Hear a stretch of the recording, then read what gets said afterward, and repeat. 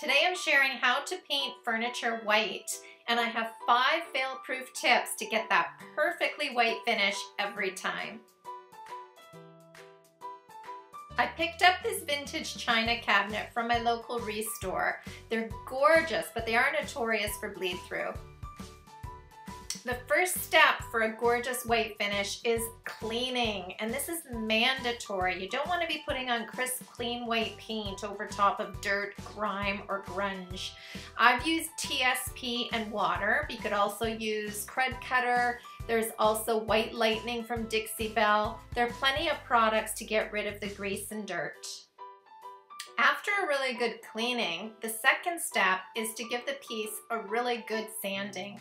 Here, I'm using my DeWalt orbital sander to roughen up the surface with a 120 grit.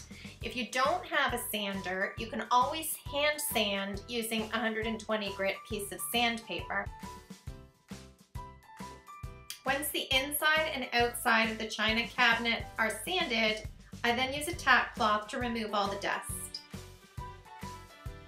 The third step is to prime. I have 2 favorite primers, and on this piece I've used BIN or BIN shellac primer. Good ventilation is required.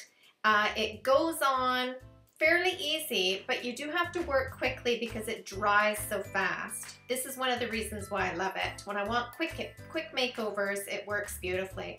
Also, this is the only primer that I can actually see when all the bleed through has been covered, and then I know 100% that once I paint and or top coat, no bleed through is going to come through.